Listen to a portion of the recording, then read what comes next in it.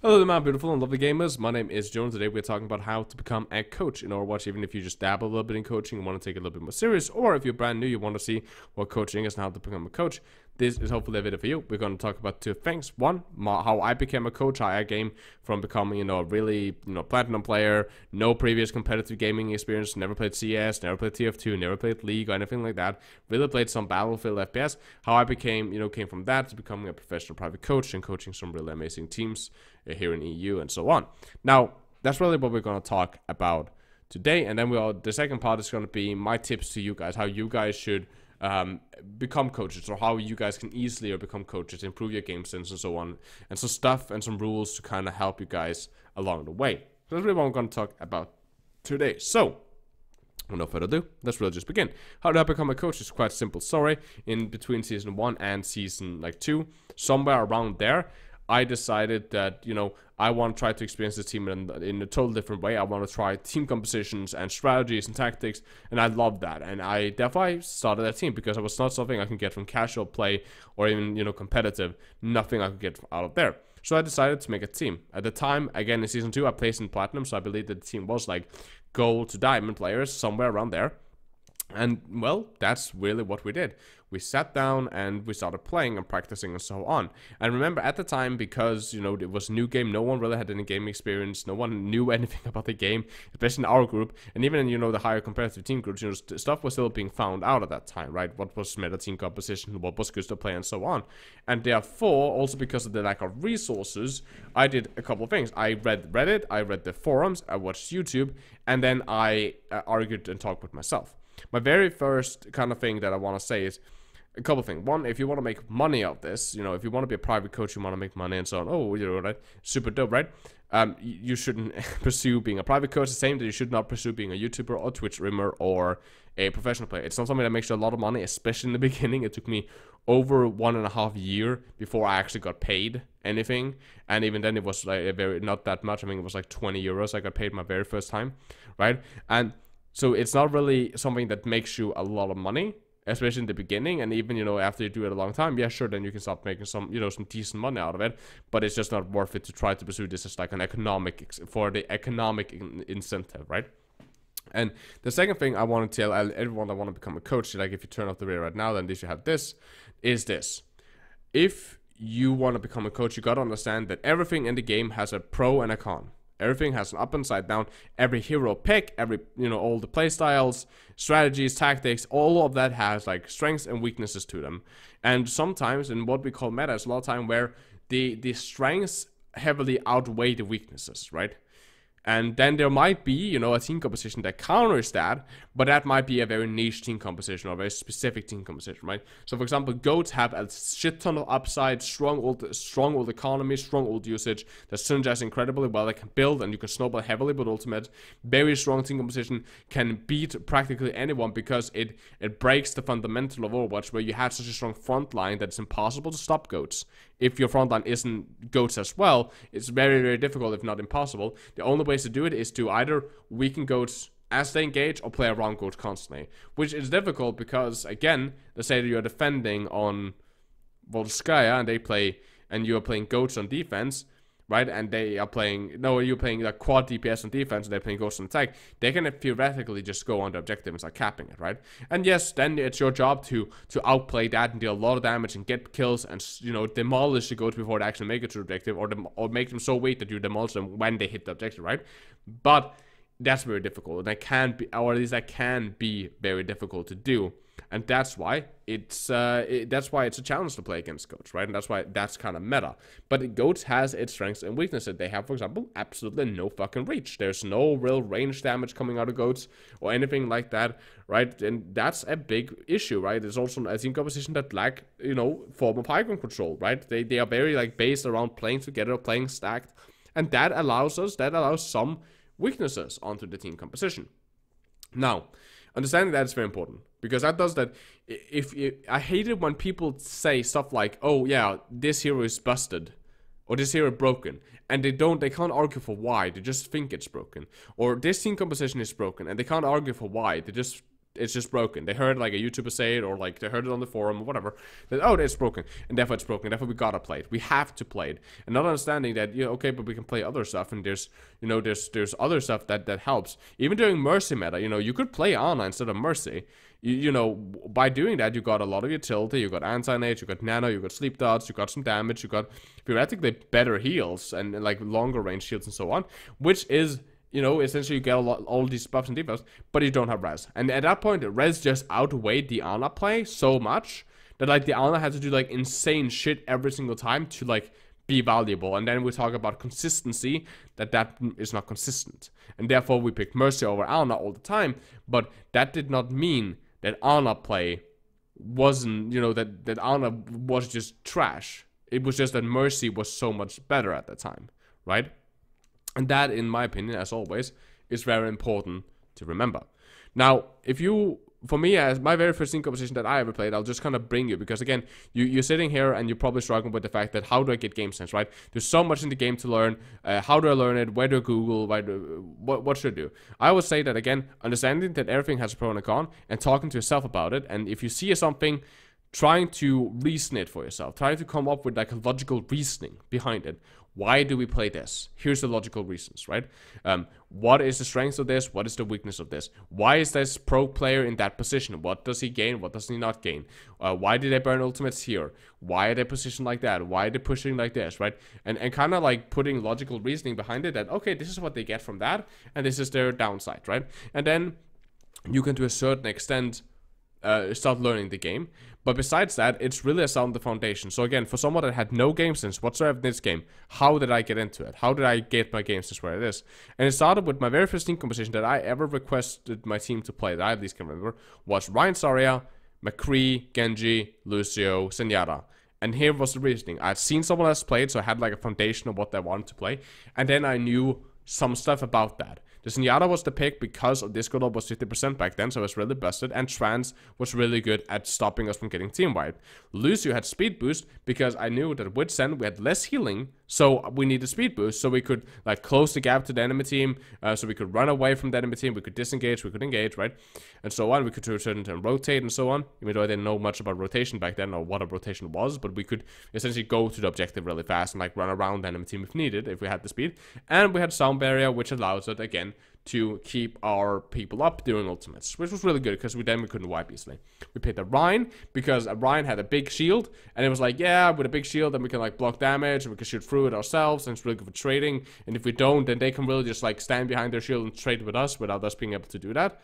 And you know, at that time, I didn't think that there was any other alternatives. Like, oh, we could just play around that. No. In my head, that was like the only option to do. You know, if they were going to trade with their Rein shield, we need a Rein shield ourselves. And Rein does a lot of damage. So if we run our Reinhardt into their Reinhardt, we can do a lot of damage. If they don't have a Reinhardt, we can run our Reinhardt into their other tanks, and he can like just smack him around. And that can be like an insane amount of damage output for our Rein, and we can like stabilize behind our shield constantly, which is really good. So if they don't play around, we are at advantage. And if both of us play Rein, then it's really an outplayability. And Earth Shatter is broken because we can Earth Shatter and just, you know, that's a free team wipe if it lands big.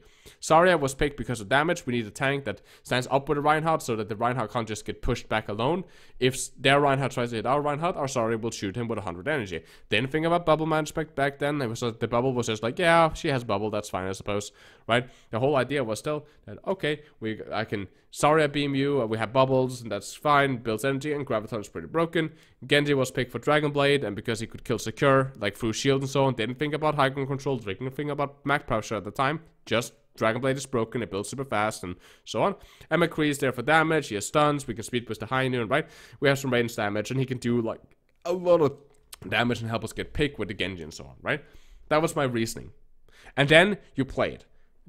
I scrimmed, I played of course for my team, and I always think that it's really good for the coaches to play for a team before they become coaches, because that way you can put yourself in the shoes of the players. That's not something that you have to do. It's just my recommendation, probably because I did that myself, so I would recommend other people to do it, but it's not a must. But anyway, then you play with it, and then you kind of notice certain stuff. For example, we noticed that our Ryan was constantly losing that frontline battle. So then it's like, why?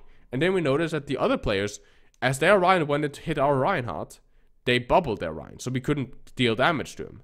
And we had already burned bubble while we engaged to build energy, because we only use bubble to build energy on the Zarya, right? Because again, we didn't think about bubble management. And then it's like, oh, and then they trade a lot of damage, and now our Reinhardt is at low health, so if he swings his hammer, he dies. So he needs to keep his shield up, and if he keeps his shield up, they can just constantly bully him and push us back. And when we are pushed back, what does that mean? That means that we lose space. Oh, that's what space is. And then that snowballs. Then we talk about, okay, how can we take their space away from them? What happens if we do correct bubble management? How should we play that? If we get pushed super far back and we get pushed super hard back, you know, okay, how can we, you know, recontest that? How can we make sure that they lose a lot of space, right? Okay, if we take out the Ryan, that's a really good way. So if we can focus fight the Ryan, that's really good. Maybe we can use the Lucio to push the Ryan out of the way. Maybe we can push him out of the way, shatter behind the Ryan. Maybe we can stun over the Ryan, shatter his team behind him, right? Because the Ryan is nothing but his team. So a way to also kill the Ryan is not just to kill him, but if we can sabotage his team, then the Ryan is useless because he's nothing without his team, right? And then that kind of just snowballs and that builds. And again, if you want to become a coach, find a team, someone that's probably around your elo, whatever. Find a team, find maybe a couple teams. Maybe you can't dedicate yourself to one. Find a bunch of teams, maybe find a lot of players, do VOD reviews for the players, do it for free, do it to educate yourself, and so on. And I always say do a voice chat is much better. You kind of watch the VOD, you take notes, you know, at 4:30, the guy's out of position, he dies because. And again, if you reason yourself to every single argument, why didn't we have okay, we lost that fight because the Dragon Blade us. Okay, you're reviewing a Zenyatta player. Why didn't he have trance? Okay, he's so far back that he's not doing any damage, he's not being active, so he couldn't build trance. Great, that might be the reason. Positioning you too far back, right? But if he's too far forward, he might die, so we need to find a different position, right? Okay, maybe that wasn't the case. Maybe we used trance to fight before. Okay, was that a waste? Let's just say that no, it wasn't a waste. Like, if we hadn't used trance there, we would have lost that team fight. Okay, but then we should have known that next fight they're gonna use Blade. How should we have played against that? Well, for example, we had Grab, we had Shatter. This is again just an example. Okay, if we had grabbed super early, then they wouldn't play, right? We would grab, we win that fight super early. Next fight, we shatter super early, so they can't use Blade. Now we want 2 team fights extra with our ultimates, and we have had time to build up Sound Barrier. They're gonna Blade, we have Sound Barrier, and we can survive the Blade with the Sound Barrier, win the 3rd team fight. Next team fight, we have Trance. Then we can Trance next team fight to make sure we win that one. That's 4 team fights won, and they use their Blade. Even though we're out of sync with our Trance, that's the way to do it. For example, right? Just to give like a very brief example. And then you work with that, right? Why did we lose here? Why did you die here, right? And that can be everything. Why did you die here? Oh, I didn't have nade. Why didn't you have nade? Was it a waste? Should you have known about this? Was that a wasted nade? Was it not a wasted nade, right? Why did you die there as Genji? Okay, yeah, I didn't have dash to escape. Why didn't you have dash to escape, right? Or I was super, super low. Okay, when did you trade badly as a Reinhardt? So on, so on, so on, right?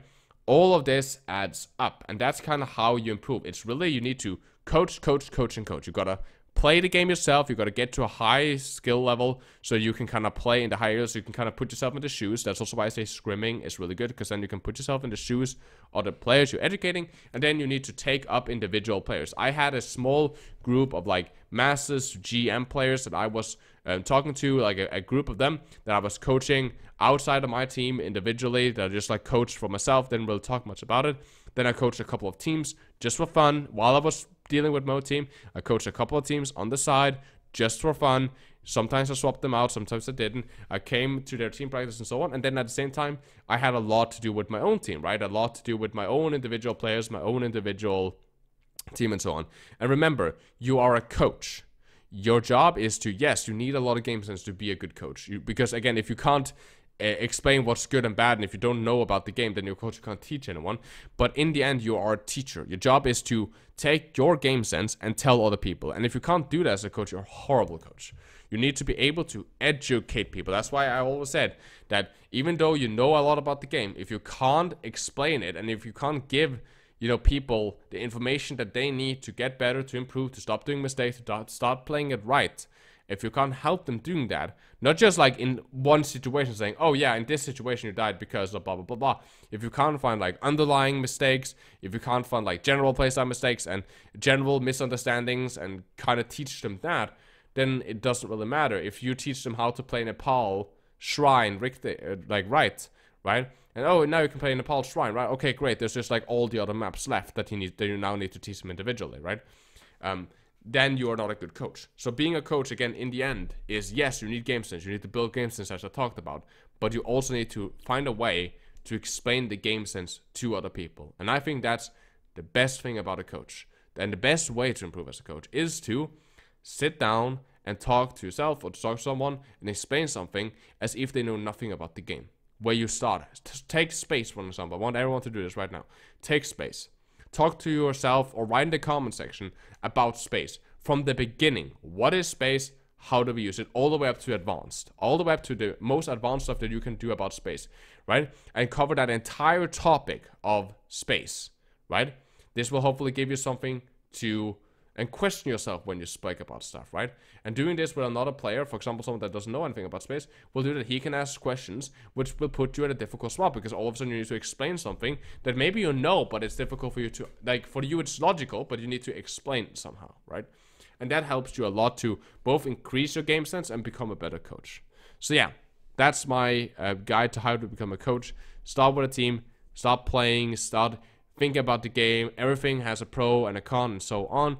And start setting up a small group and so on, and then start working, and you will slowly but surely get better and better at the game, understand more and more about the game, and then become a much better coach. So that's really all for it today. Liking and subscribing, bell notification is really amazing. Tell me down in the comment section what you think. Do you have a tip that really helped you as a coach? Or do you have any questions for either me or the community? You can tell them down in the comment section, my Twitter, my Twitch, or our Discord community server. All of that linked down in the description as always. And, well, guys, you know the thing. If you want to hire me as your private coach, doesn't matter if you're bronze, top 100, doesn't matter if you play for a team or not. It's 50 euros for a 2-hour session. Hit me up on our Discord server, and I can, as long as you can get a bot to me, I can help you improve, rank up, and get better at the game. And as always, guys, my name has been Jonal. You guys, please take care of yourselves, stay positive. I love you guys very, very much, and keep the enemy in your crosshair.